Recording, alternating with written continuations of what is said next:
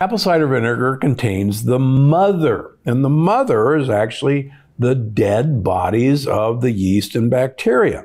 Now, what's so cool about these dead bodies is we now know that these dead cells carry information as if they were living yeast and bacteria.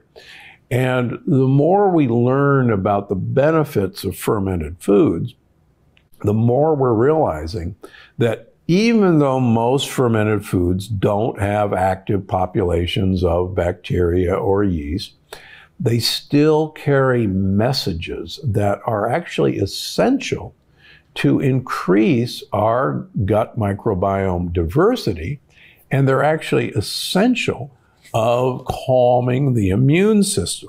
So it's a win-win. So the mother is that good stuff that you really do want to incorporate. Now, there's a lot of trendy shots of balsamic vinegars, of apple cider vinegars. You got to be careful with these shots. So many of them have had added sugar because, quite frankly, a shot of vinegar is an acquired taste. And so many companies, to get you to think you're going to get the benefits of apple cider vinegar or other vinegars, will add sugar to the shot to get you more interested in consuming that. Also, the beverages that have apple cider vinegar in them, buyer beware.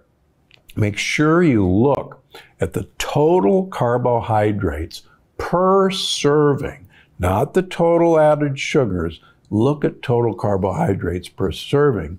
And oftentimes you'll be surprised that this healthy beverage is actually a sugar bomb. Now, I love to use vinegars in salad dressings. I like to change. I've probably got 6 or 7 vinegars at any one time in my pantry, and I change almost every day. Here's a great mixture that's really easy to do. You take a 1/4 cup of apple cider vinegar, 1/3 cup of extra virgin olive oil, Dijon mustard, a little bit of honey, garlic, salt, and pepper. Put it in a blender or just shake it up and make sure you're actually getting apple cider vinegar with the mother if at all possible.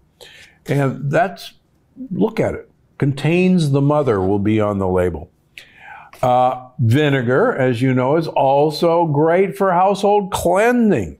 You can put it in your laundry. Add 1/2 cup of distilled white vinegar into your washing machine's detergent compartment. Make your own multi-purpose cleanser. Use a 1-to-1 ratio of diluted vinegar and water and store it in a spray bottle. And what do I use it for? Clean out your coffee maker. It's great for dissolving calcium deposits. All right, vinegar.